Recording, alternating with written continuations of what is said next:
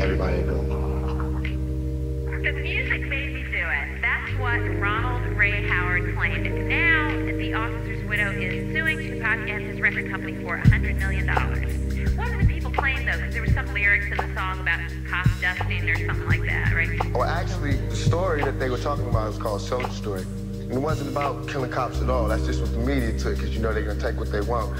It was about somebody who was so scared of police brutality that he panicked when they pulled him over. They finally pulled me over and I left. Remember Rodney King and I blast on this punk ass. And it showed how his life fell apart. Now I got a murder case. At the end of the story, he died. Caught a bullet in my head. The screams never left my mouth. My brother caught a bullet too.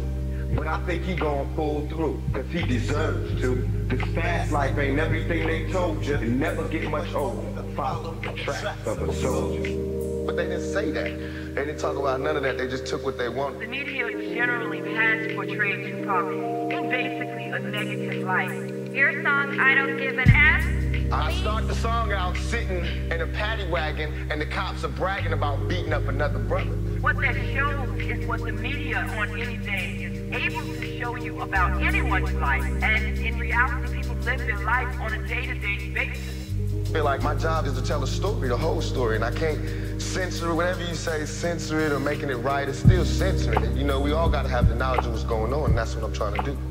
Okay, so you don't advocate cop killing? Not at all. I don't advocate violence in any way. I'm just curious as to whether the song that he was listening to had anything to do with cop killing, or... No, I just said I don't write songs about cop killing. But it did have the lyrics in Six there. of the songs on your album mention cop killing? No. Oh, that's not true. No, all my That's songs not talk true. about police brutality and self-defense. Now that's something different.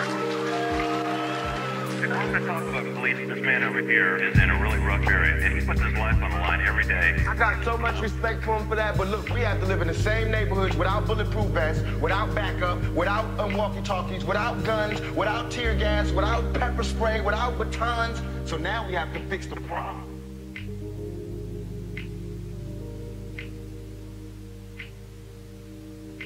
I come here today to talk about how I feel, and I feel like that we are treated differently than other people, and I don't like how we're treated, and just because of our color doesn't mean anything to me. Don't stop the clock. Do not stop. We are black people, and we shouldn't have to feel like this. We shouldn't have to protest because y'all are treating us wrong.